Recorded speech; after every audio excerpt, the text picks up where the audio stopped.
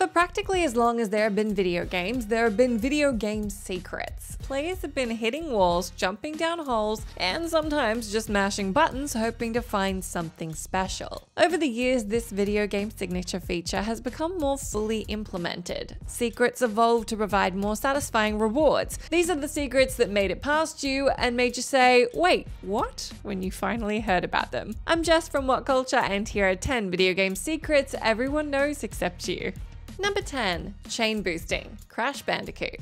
Some people would call the Crash Team Racing series a simple knockoff of Mario Kart. Those people, though, would be wrong. In fact, much like the original Crash Bandicoot platformers, the game can be downright brutal, especially competitively. Play online and you'll notice that you're getting absolutely smoked by everyone else. You're not even coming close, and they all have this blue fire trailing behind them. The reason for that is chain boosting, an advanced, difficult-to-master technique that's practically required for high-level play. By chaining skills together, you can build up an escalating speed boost of varying color, the fastest of which is blue. From there, you can continuously chain together any speed boosting elements such as turbo pads and turbo power-up, and you can maintain the blue boost indefinitely. But don't expect the game to give you any help. It's something you have to learn and master for yourself. Number 9. Duplicating remembrances. Elden Ring. Like any Souls game, Elden Ring doesn't bother explaining much to you. And also like any Souls game, it's packed with secrets. So many they're still being discovered by persistent players. But one of the most powerful things you might not know about is how to duplicate one of the game's most powerful items, remembrances. Remembrances are only dropped by bosses and can be traded for one of a selection of items. Choosing the best one is a bit of a gamble. Fortunately, you can choose 2 if you know this trick. The first thing you'll need to do is find a wandering mausoleum. Don't worry, you'll probably know it when you see it. Just listen for the telltale sound of a church bell in the distance. Hack away at its legs a little to make the poor big guy take a little tumble, and from there you can climb on up and find an altar that will let you duplicate any remembrance you wish. But you should still choose cautiously, as each altar can only be used once, and there are more bosses than there are mausoleums, so choose well, Tarnished. Number 8. Crystal Flash. Super Metroid. The Metroid series has always been a game of exploration first. Most of the abilities and upgrades you acquire over the course of playing are geared towards progressing through the world more so than they are for combat. So it's no surprise that the games also have their fair share of secret mechanics. But the self-healing Crystal Flash in Super Metroid is by far the least likely to find without a friend or your trusty copy of Nintendo Power to clue you in. It costs a not insignificant amount of ammo, can't be used if you have any full energy reserve tanks, and can only be used at less than 50 health. But by entering Morph Ball mode, selecting power bombs, holding down the fire button, and then pressing L, R, and down on the D-pad simultaneously, you can get Samus out of a real pinch if you need to. Needless to say, this is the kind of thing you could only discover through button mashing and a lot of luck. And while the cost is high, the huge amount of health you recover is literally a lifesaver in an emergency. Number 7. Trick enemies with cassettes. Metal Gear Solid 5: The Phantom Pain.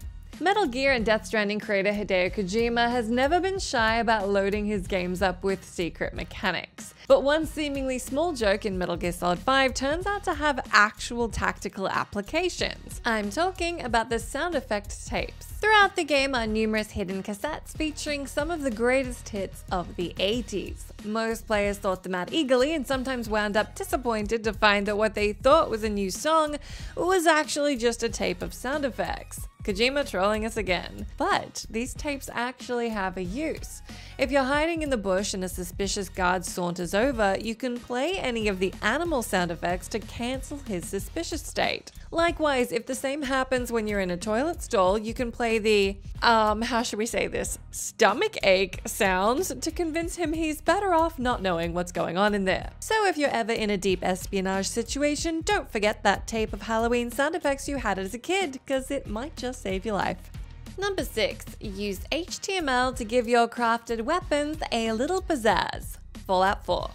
One of Fallout 4's better mechanics is the weapon and armor customization. The game provides a generous amount of interchangeable parts that can be liberally mixed and matched. This not only allows you to tailor a weapon to your preferences, but also mixes up the loot you'll find. Add in the game's random legendary weapons with their own unique effects, maybe a new paint job, now you got a piece that just screams you. Even better, you can name your new weapon, truly making it your own. To NPCs, you're the boss character with the unique item drop. But did you know you can further customize the name with a couple of basic HTML tags? Yes, by adding the appropriate code, you can have the name underlined, bold, or in italics. So that's pretty neat. Look, we never said these would all be useful secrets.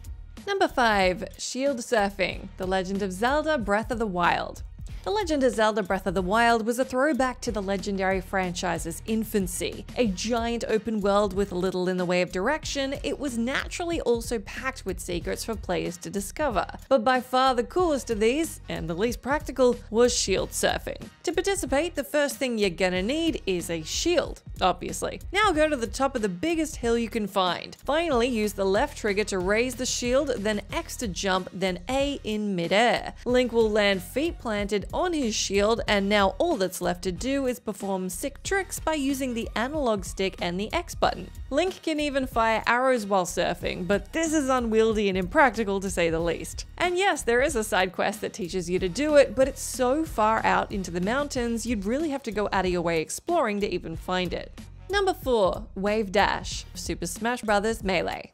The first time you saw a wave dash was probably when you were getting your butt handed to you in what started as a friendly game of Super Smash Bros. Melee. Fast forward to the competitive Smash Bros. Scene, and the question everyone wanted to know, was it fair game to exploit what is essentially a glitch? Now synonymous with the Smash Bros. Brand, wave dashing was a completely unintentional gameplay mechanic. By repeatedly and rapidly jumping then dodging to the ground, the game created the illusion that you were sliding around the arena like Sonic on ice skates. This allows you to be the most obnoxious hit and run fighter, as you can wave dash in, get a hit, then wave dash out before your opponent's attack animation could even complete. It took quick fingers and a good amount of practice to use it effectively, but the wave dash quickly became a necessity if you wanted to play competitively. It's gone through a few different iterations over the years after being embraced by Nintendo, and it no longer feels quite so exploitative, but rarely does a secret game quirk become such an iconic mechanic.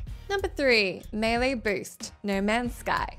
By now, we all know how No Man's Sky has gone above and beyond making up for its shortcomings upon release. Now we have vehicles and mounts to traverse a planet's terrain, making it much less of a slog to explore a planet. But until you reach that point in the game, on-foot travel is still a slow and tedious chore. This goes double if you're exploring a hazardous planet. Your health is rapidly draining, you're short on shield batteries and life gel, there's a cave just ahead of you, but you can already tell you're not gonna make it. If only you were faster. That's where this handy little trick comes in. By using your melee attack and then immediately following up with your jetpack, you'll boost forward at a breakneck speed. This does drain your jetpack quickly, but alternating between sprinting and the melee boost is your best bet to get anywhere fast. Just make sure you look before you leap. Number 2. Kill undead by casting life, Final Fantasy series. Like most RPGs, the Final Fantasy series has a rock, paper, scissors style of elemental weaknesses. You can usually count on fiery enemies to be weak to ice, robotic enemies to be especially sensitive to electricity, and undead enemies especially flammable. It's the dry skin. And yet rarely are you taught that undead enemies have a much more significant weakness, healing magic and items. After all, if a spell heals the living, then it stands to reason that it would unheal the dead. And if it resurrects your party, then it also makes sense that it would kill a dead thing even more. Okay, doesn't necessarily make a ton of sense, but you can't deny there's a certain logic to it. What's even better is that many undead bosses throughout the series are just as susceptible to death by life as your average zombie grunt. To the undead, your white mage might as well be a walking nuke. Number 1. Mobile Stash, Cyberpunk 2077.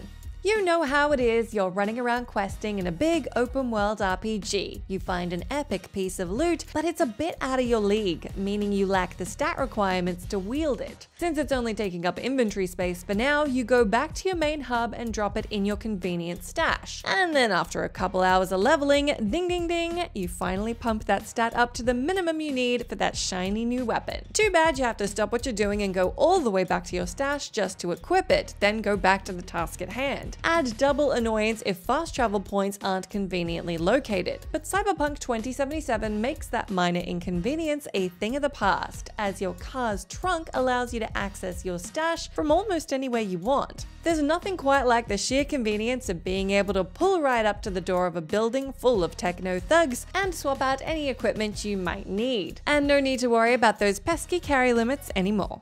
That's the end of our list, but do let me know down in that comment box if you can think of any other video game secrets that you reckon everyone knew before you did. As always, I've been Jess from WhatCulture. Thank you so much for hanging out with me. If you like, you can come say hi to me on my Twitter account where I'm @JessMcDonald, but make sure you stay tuned to us here for plenty more gaming goodness.